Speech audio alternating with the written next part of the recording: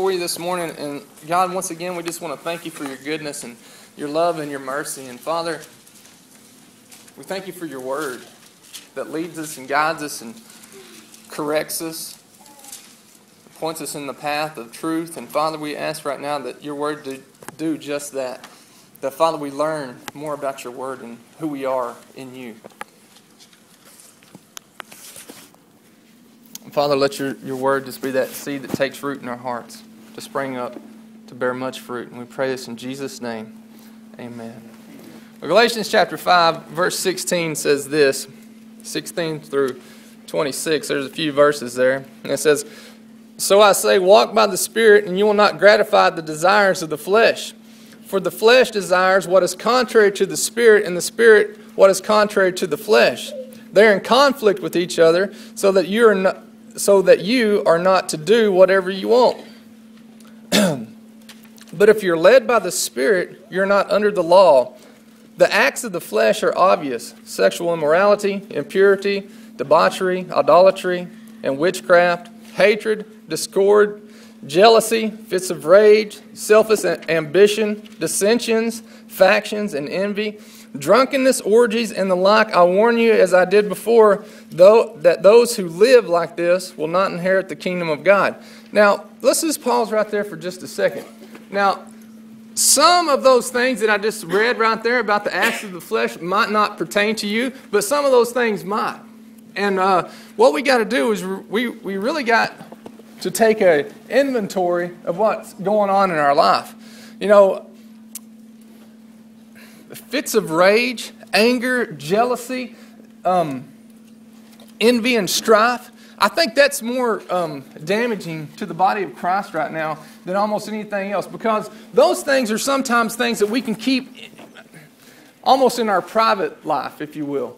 All right, we can gossip about one or two things here and there, and then when all of a sudden we start destroying the body of Christ, we start destroying each other by being jealous of what other people's got, by being jealous of other churches or, other people in church, or just having some envy and strife. The word says wherever envy and strife is, it opens the door to every evil thing.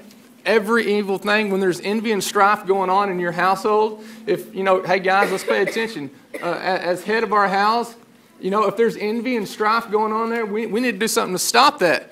Because if we don't, it's going to open the door to every evil thing. Now, hey, that's not my words. That's the word of God. And so we need to do something about that. We got to stand. And when we see these things start to try to attack our house, we need to come against it. Amen? We got to stand on the word. And it says, but the fruit of the Spirit, and how do we come against it? Here we go. The fruit of the Spirit is love, joy, peace, forbearance, patience. Okay? Forbearance and patience right there. Kindness, goodness, faithfulness, gentleness, and self-control. Against such things there is no law. Those who belong to Jesus Christ have crucified the flesh with its passions and desires. Since we live by the Spirit, let us keep in step with the Spirit. Let us not become conceited, provoking, and envying each other. Now, man, he says a whole lot there in a few short scriptures about what our life is to look like and how we're supposed to walk. And it says if we're walking by the Spirit, we ought to live by the Spirit. And it says our flesh and our spirit, they're constantly tugging at each other so that we don't do whatever we want to do. Now, how many of you in here this morning sometimes give in to the flesh? A little bit.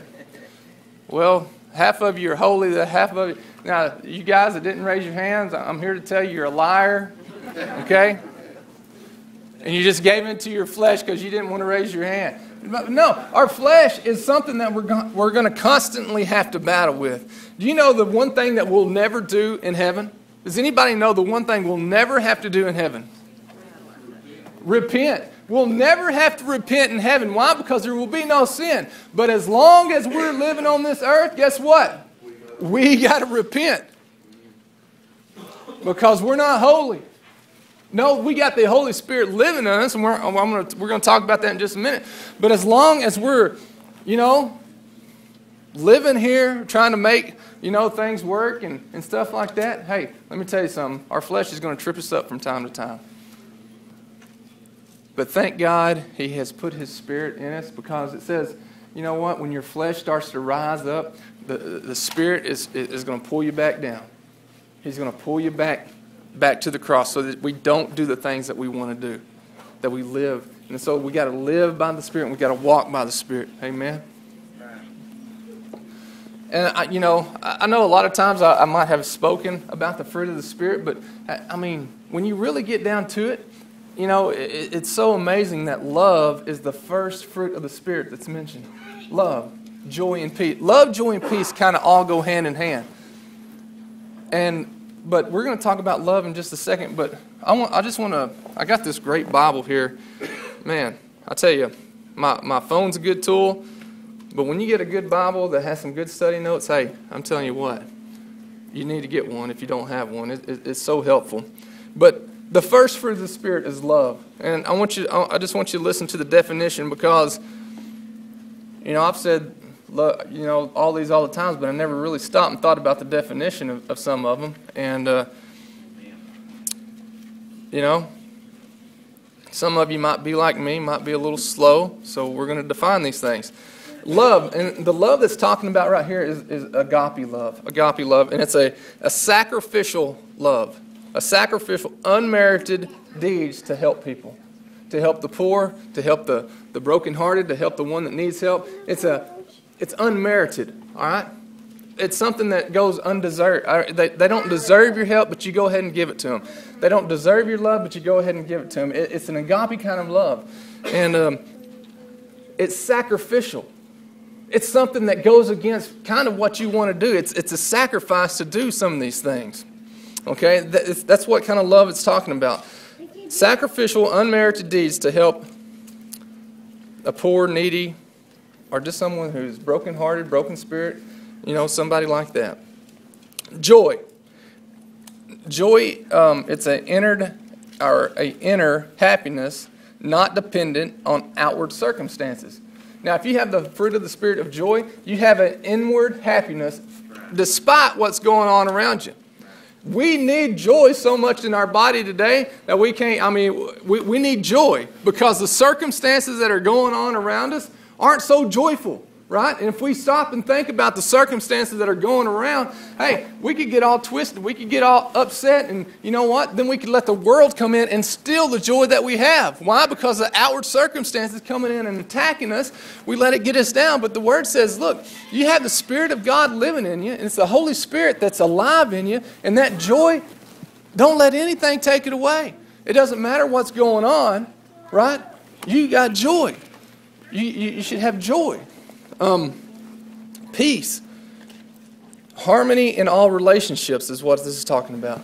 Peace with your brothers. Peace, we're real good at having peace with our friends, aren't we? We're real good at having peace with people that we like, or, people that are like-minded we can have peace with. But hey, sometimes people can be so unnerving, can't they?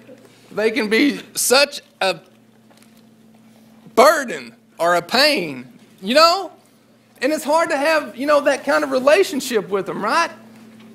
And, the Bible says enemies and things like that. But, hey, he's saying, look, right here, this word peace, you got to have harmony in all relationships. Even with that sorry, no good sucker that did you wrong, you need to have harmony with him. You need to live in peace with him. You don't need to be running your mouth about him. He could be running his mouth about you, or vice versa. In the workplace. I was talking to a lady this week, and she works in the hospital, and she says that is the absolute worst place to work at because, women are biting against women, and it's terrible. I said, you should try to run a restaurant when you got a bunch of waitresses like that. We got to live in harmony. Amen. Yeah. The next one is forbearance, and patience. It's the same word, but boy, I was talking to Heather about this forbearance, and man, it's a lovely word. It's a lovely definition. It's putting up with others even when one is severely tired. Putting up with others even when you're so tired and you're so worn out, and it's like, man, we're just You keep running around that same tree over and over, and you know, we're not getting anywhere. So you got this you're tired, but yet, because we want them to grasp the love of God so much, we continue to be there for them. We're like, come on, can you just get it this one time? Can you just grab a hold of it? Just come on. I know it's tiring. I know it's tired getting, you know, running around this. It's like a merry-go-round, just keeps going on. But come on, let's jump off. Let's take some steps. And even though it gets tiring, hey, guys, we're patient with them. Why? Because God was patient with us, wasn't He? How long did He wait for some of us to finally get in step, right? How long did He wait for us to say, man, it's about time. You know, I had all these good plans for you, but, you know, you had to be all about yourself for so long, be running off and doing what you want to do. And this whole time, I'm sitting here saying, come on home, son. I got something good for you. But yet, you know, we're like that prodigal son, and, you know, we're just out there just doing what we want to do until finally we come back. He's patient. And so we got to be patient. We got to have this forbearance at work in our life. Kindness. Kindness. It's doing thoughtful deeds to others. Doing something nice for somebody else. Now, you know, that could go in so many different ways. But it's kind of sad that more Christians aren't practicing this. And I'll tell you why we're not in a minute. But kindness, just doing something for somebody else. You know, Larry said it good this morning. We're so in love with ourselves sometimes. We're so in love with ourselves that we forget about other people. Why? Because we're constantly just concerned about what's going on in our little world. But kindness, doing those thoughtful deeds for others. Now, goodness, showing generosity to others. Now, that generosity could be many different things. It could be your time, it could be your money, it could be your talents, whatever that is. But, you know, having generosity, being good to somebody. Faithfulness. Faithfulness, that's trustworthiness, being reliable. You know, a lot of times, I remember hearing my grandpa, he always talked about this. He said, you know, if I gave somebody my word, if I told them I was going to be there, I'd be there. That's taking a man at his word. And now, today, you can't take anybody at their word. Matter of fact, you have to have a contract signed and lawyers dot it so that, you know what, you can't go against your word. I can't remember, I don't remember where I heard this at, but there was a guy who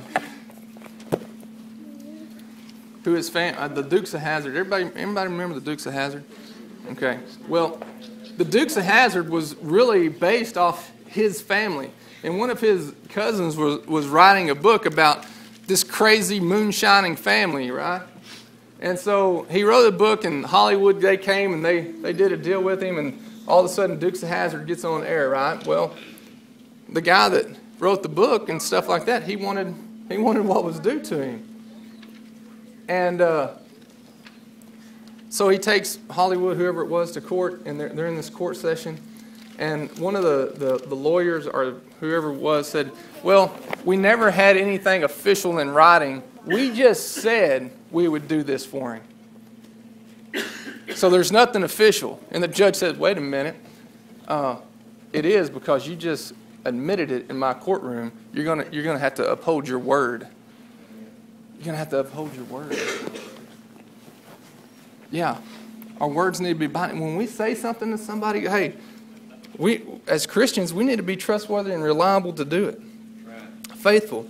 Gentleness, being meek, and humility, you know. Self-control. Self-control is victory over sinful desires. Victory over sinful desires. So now we got a brief definition of what, you know, the fruit of the Spirit is. But, you know, a lot of times we get caught up in just trying to be morally good, right? It's just a moral action. So now that you know some of these things, the right person, you know, if you're smart and you're intelligent, you'd say, well, you know what? I'm going to start doing these things. I'm going to practice these things. And I'm going to have this moral outlook about myself, and I'm going to do these things. And I'm going to be morally sound. But guess what? That's why so many people don't do it. Right? Because it's just a moral issue going on in their head, and they really don't have the Spirit, the Holy Spirit, alive in them, prompting them to do that. See, that's the difference. That's the difference. If you have the Holy Spirit alive in you, then we should be bearing fruit. This is the fruit that should be evident in our life. And if we have this fruit evident in our life, hey, let me tell you something. You can rest assured that you're in a good spot with God. So many times the fruit of the Spirit is the exception in the Christian life instead of the norm, if you will. Right? All this fruit that I'm talking about, it should be the norm of our life. This is how we should be walking. We should be filled with the Spirit. And this fruit should be evident every day of our life, not an exception. And the people that make it an exception are the ones that, hey, come on. Get back to the basics. Get back to the cross. You lost it. If the fruit of the Spirit isn't the norm in your life, it's the exception. And you need to do something about it. And you can. And you have to get right with the Lord. So the first fruit, love. And we're going to talk about love. Agape. Now, one of the reasons I think love is the first fruit that's mentioned is it's because it's who God is. It's an attribute of God. Love is God. Look at Exodus 34:6. It says this.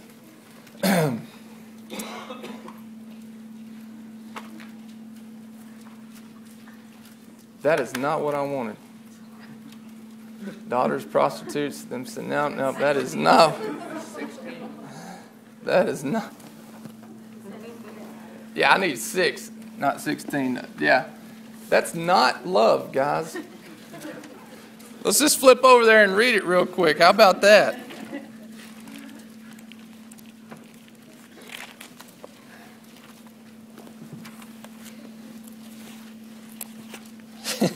Started reading that. I was like, man, that's not what I had.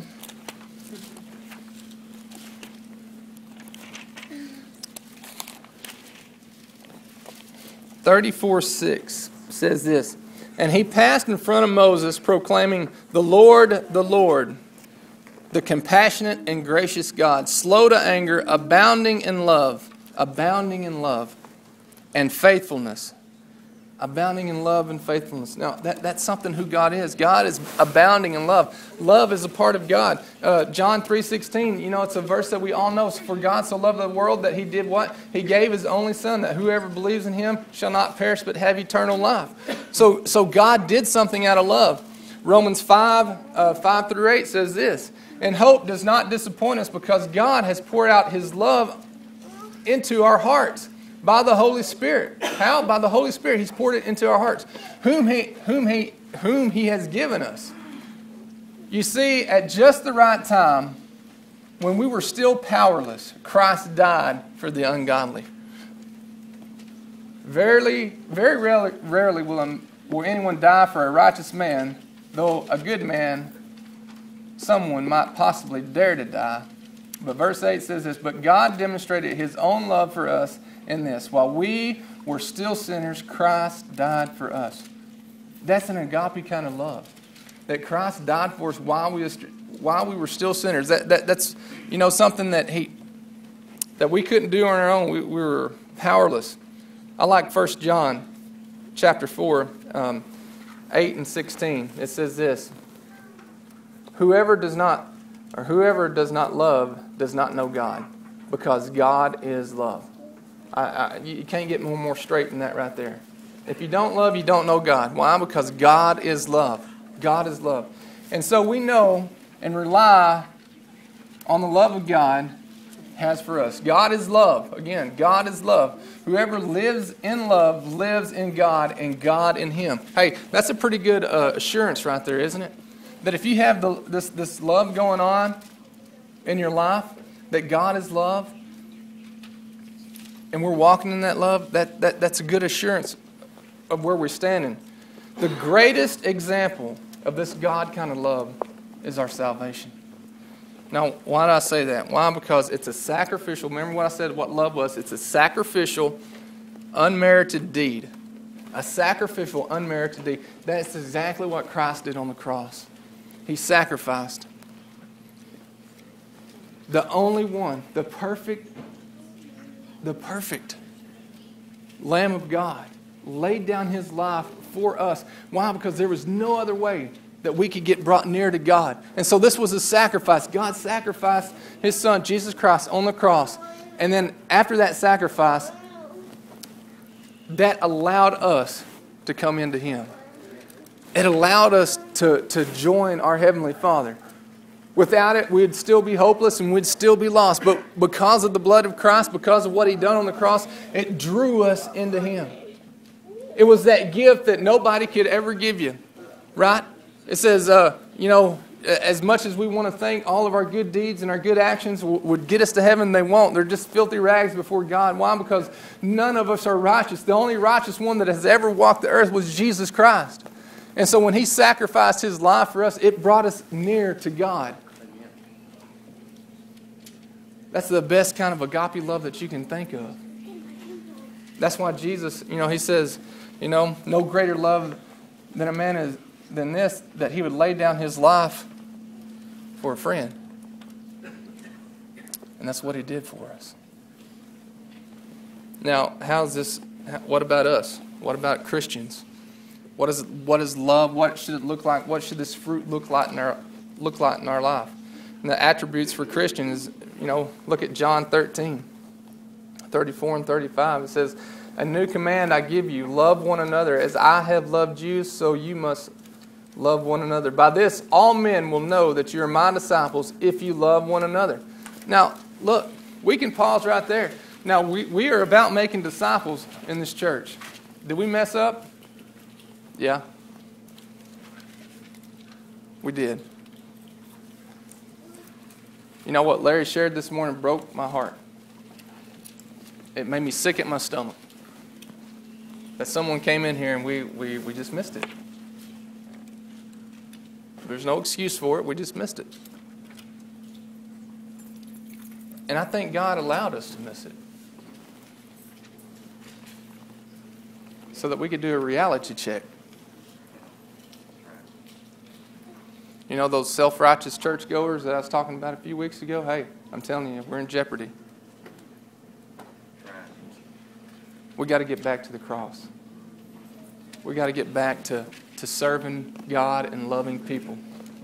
Serving God and loving people. They will know that you're my disciples if you love one another. Now, at the same time that was going on, we had another couple that, stayed after church and had just the opposite testimony. But I think we needed a reality check so that we don't do that again, so that we don't take for granted anyone that comes through these doors, that we show them the love of Christ and that we show them the way to Christ. Romans 12, 9 and 10 says this. It says, "Love must be sincere, hate what is evil, cling to what is good. Be devoted to one another in brotherly love. Honor one another above yourselves." Honor one another above yourselves. Boy, Larry, how did you do on that?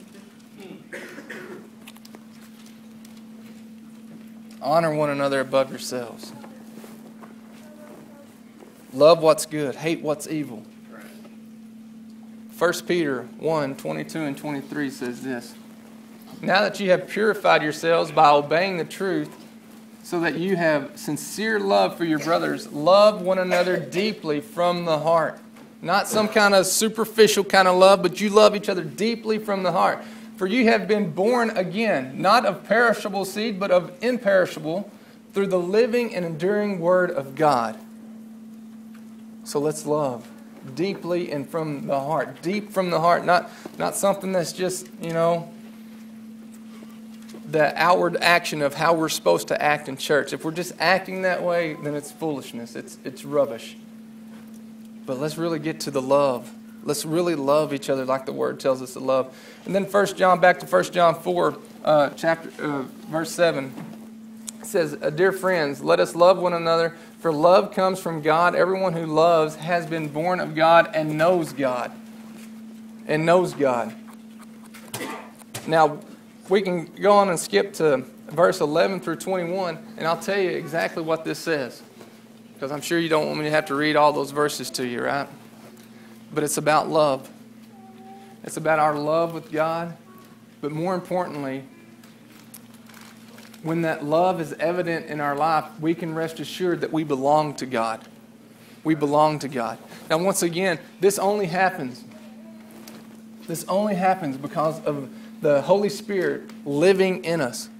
If we're born again, the Holy Spirit should be living in us. He should be indwelling our bodies. And if He's indwelling our bodies, then this love, right, that I'm talking about, as well as all the other fruit, should be evident in our life every single day. And the most beautiful thing about love that I could possibly imagine is that love always brings us back to Christ. Always brings us back. Why? Paul says right over here, it says if you live, your spirit and your flesh, they're warring at each other so that you don't do what you want to do. And so this love that we have for Christ is the reason why we don't go too far in our sin. It brings us back to the cross. Why? Because we're born of God. We're born of God. God lives in, His Holy Spirit lives in us. Not this church, okay? Not this building, but each and every one. God dwells in here. And the fruit should be evident, amen? It should be evident that God dwells in here.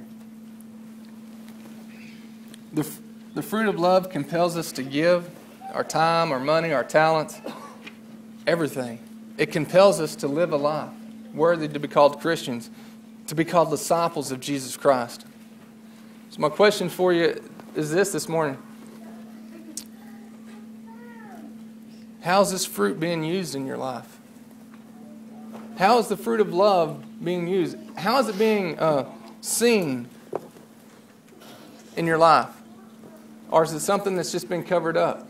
Or is it something that's just, you know the right thing to do, but you're just, that's the only reason you're doing it? It's really not coming from the heart. You're really not loving, that the brotherly love from deep within. It's just on the surface.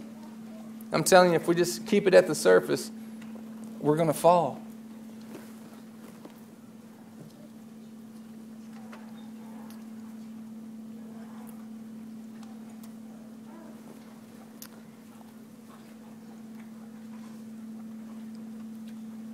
So is it alive in you? Let's just be real honest. Is the fruit of the Spirit alive within this body? Let's bring it back. Let me take that back. Is the fruit of the Spirit alive within you?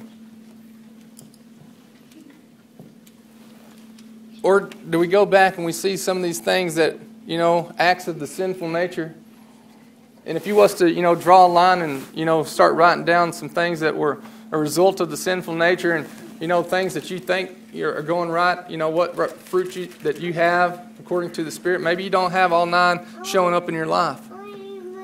What you need to do is ask the Holy Spirit to come into you and to fill you so that you can have this fruit. All 9, everyone that's mentioned, alive and well, working in your life.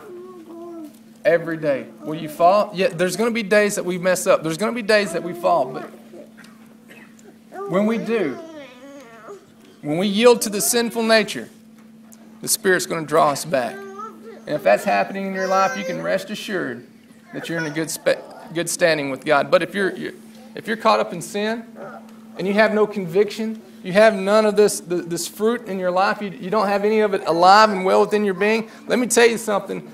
Don't kid yourself. Don't play games right now. You need Jesus. You need Him to save you from the life that you think that you're living, all right? We need Him each and every day. And if you're not asking Him to fill you each and every day to walk according to the Scripture,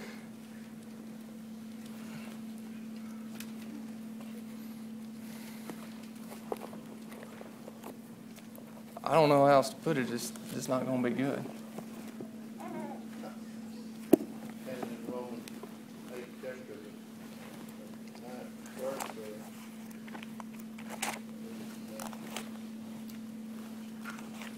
Anyone who does not have the Spirit of Christ does not belong to you. You don't have the Holy Spirit. You don't belong to you.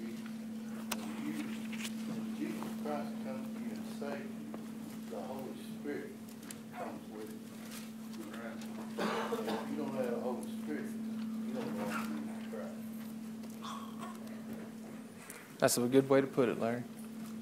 Right from the Word. That's not me, that's Right. from the Word. That's a good ending right there. That's what I was trying to get at. Thank you. Let's bow our heads.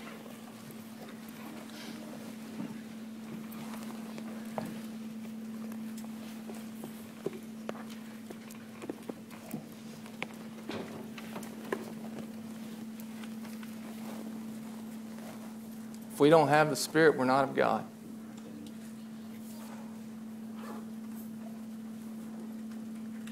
A good man. There's good people in this world that don't know Jesus.